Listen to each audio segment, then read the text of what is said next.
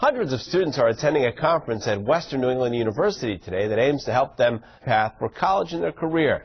22 News reporter Jackie Rousseau is live in the newsroom with a look at how this hands-on experience is helping the students decide what to do with their lives. Jackie? Rich, that's right. 400 sophomores, juniors, and seniors from Springfield area high schools are at the university today learning what it takes to build a bright future for themselves. They learned today how to get through the college application process and, of course, narrow their career choices. They also learned how the career they choose will affect the life they live in terms of a budget.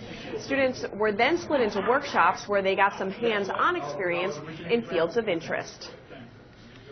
I'm not really sure what I want to do for a career, so I came to this hoping that maybe I could find something that I want to do. I'm just looking to gain more knowledge as I'm going to college in the fall, so just being prepared and seeing what I'm getting ready for in the fall.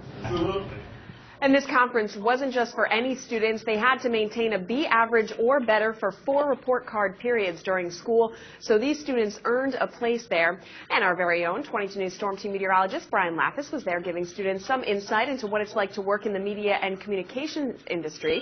They even got a chance to do some weather reports. So as I said, it was a very hands-on experience that aimed to help those kids make a decision about their future, which of course we all know isn't always easy.